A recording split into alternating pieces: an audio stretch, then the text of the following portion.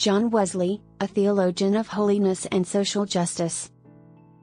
John Wesley was an 18th-century theologian who founded the Methodist movement. In this post, we will explore Wesley's teachings on holiness and social justice and how they relate to the teachings of the Bible. John Wesley was born in England in 1703. He was a theologian, evangelist, and founder of the Methodist movement. Wesley's teachings were heavily influenced by his understanding of the Bible and his own experiences of faith.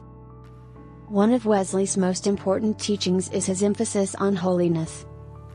Wesley believed that Christians should strive for perfection in love and holiness.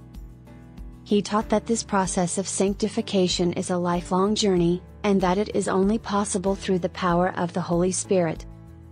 Wesley also emphasized the importance of social justice. He believed that Christians have a responsibility to care for the poor and marginalized, and that this is an essential part of living a holy life. Wesley's concern for social justice was reflected in his own life, as he worked to improve the lives of the poor and oppressed through his preaching and activism. Another important aspect of Wesley's theology is his belief in the importance of personal faith and conversion.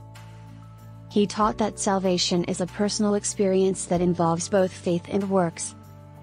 Wesley believed that a true Christian faith is one that is lived out in daily life, and that faith should lead to action.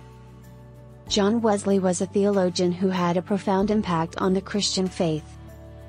His teachings on holiness and social justice continue to inspire Christians around the world to live lives that reflect the love and compassion of Christ.